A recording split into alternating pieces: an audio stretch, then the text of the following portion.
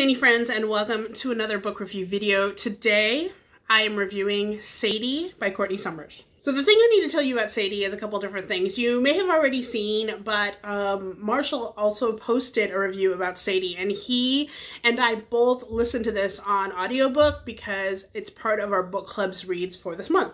And that kind of gave us an idea that in the future we might both read or listen to a book together and do a joint review.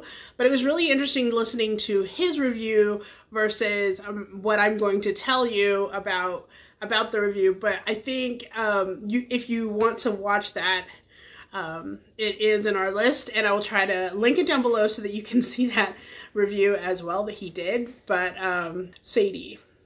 Let me tell you about the summary first, and then we'll go ahead and talk about it. A missing girl on a journey of revenge. A serial-like podcast following the clues she's left behind, and an ending you won't be able to stop talking about. Sadie hasn't had an easy life. Growing up on her own, she's been raising her sister Maddie in an isolated small town, trying her best to provide a normal life and keep their heads above water. But when Maddie is found dead, Sadie's entire world crumbles. After a somewhat botched police investigation, Sadie is determined to bring her sister's killer to justice and hits the road following a few meager clues to find him. When Wes McCrae, a radio personality working on a segment about small forgotten towns in America, overhears Sadie's story at a local gas station, he becomes obsessed with finding the missing girl. He starts his own podcast as he tracks Sadie's journey, trying to figure out what happened, hoping to find her before it's too late.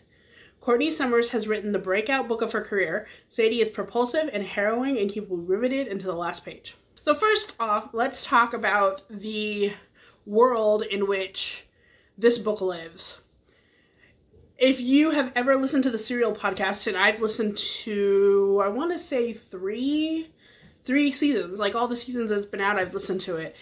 You'll know that there is a certain cadence to it, how they edit it together. There's music, you know, there's like a teaser, and then like a musical interlude, and then they start in on the actual story for that episode.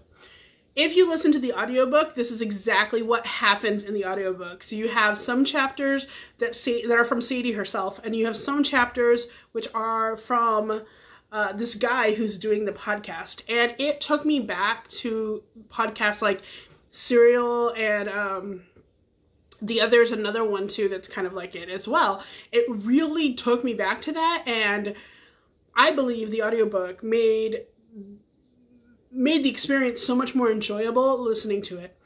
There are things that happen in this book that are not pleasant. This is definitely a mystery because you really want to know what happened to Sadie, and you want to know what happened to Maddie.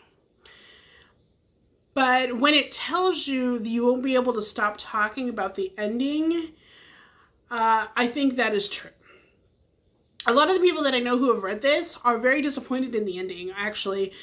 I was not, because I think in listening to Serial and being a fan of Serial, there are, you know, things that happen in life, and I don't even know how to say this without totally giving the ending away. You do kind of find out things that happen along the way in different viewpoints, right? So you see where Sadie is from her point of view. And then immediately after it, you find the guy with the podcast basically following her and picking up the pieces from what she's just talked about. Will this book leave you with questions? I'm gonna have to say yes. But I'm not going to give the ending away at all. I was actually very okay with the ending and the way that it ended. But I will say there is a very slight possibility that you will read this book and be like, what the heck, man? You know? And I can't tell you why, obviously, because I'm not going to give you spoilers about it. But the more I sat there and thought about it, the more I was like, you know what?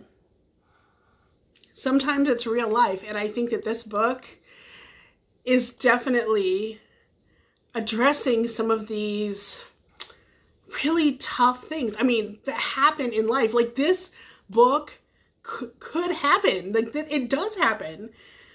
how the things, I don't even know, I can't even talk about like specifically, but the things that happen in this book are things that happen to people in their life all the time. And I think it was so important that this book be written and addressed like this, because the impact of it is so important. It's just so important, I feel like. How we need to pay attention to the people in our lives, the youth in our lives, and how we have a responsibility, maybe as adults, to really provide a better place for them to be, a safe place for them to be. So that's basically my haphazard way of talking about this book without really not giving anything away, but I'm giving it 5 stars because I thought it was just so well done.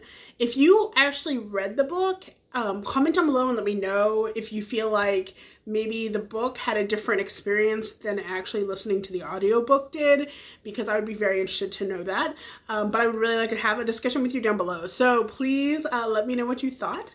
And thank you so much for hanging with me. I know this was kind of a weird one. But until next time, stay zany.